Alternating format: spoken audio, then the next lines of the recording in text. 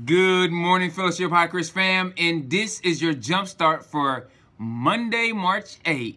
And our focal passage for today is found in the book of Luke, and it's in chapter 9, and it starts at verse 7 and goes through all the way through verse 20. And it's a popular passage, that a well-known story of the feeding of the 5,000. And so I want to hit it real quick, and then we'll have a couple of points that'll help us as we go forward.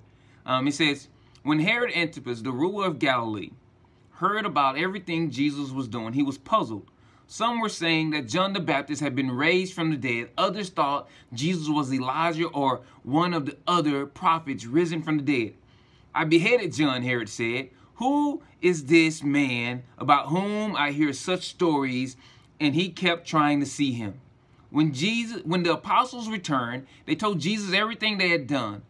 Then he slipped away quietly with them toward the town of Bethsaida. But the crowds found out where he was going, and they followed him. He welcomed them and taught them about the kingdom of God, and he healed those who were sick. Late in the afternoon, the 12 disciples came to him and said, send the crowds away to the nearby villages and farms so that they can find food and lodging for the night. There is nothing to eat here in this remote place. But Jesus said, you feed them. But we have only 5 loaves of bread and 2 fish, they answered.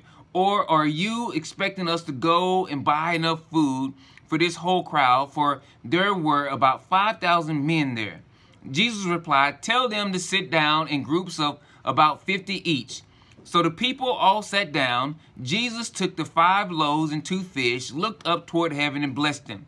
Then breaking the loaves into pieces, he kept giving the bread and fish to the disciples so that they could distribute it to the people. They all ate as much as they wanted, and afterward the disciples picked up 12 baskets of leftovers. One day, Jesus left the crowds to pray alone. Only his disciples were with him, and he asked them, who do people say that I am?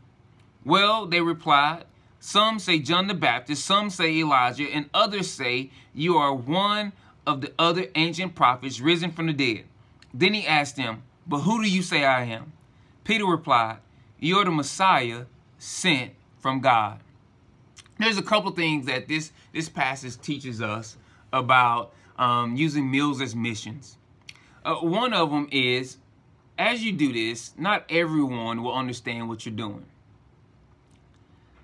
So we have to understand that. Not everyone will understand what you're doing and believe in the motives in which you're doing it with.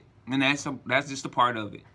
The second is, when you're using meals as missions, when you're living life as a minister, someone who helps others connect with God, if you're doing everything yourself, then you're not actually doing ministry. Ministry is about equipping and enabling others to use their talents and gifts and passions to help others connect with God. So think about that as whatever you're doing, if it's serving a meal, whether it's working in a garden, whatever it is, are you giving opportunities for others to grow? Second, or third, make sure that you're not spending so much time doing that you don't have time to be. Take time to be. Jesus slipped away for prayer.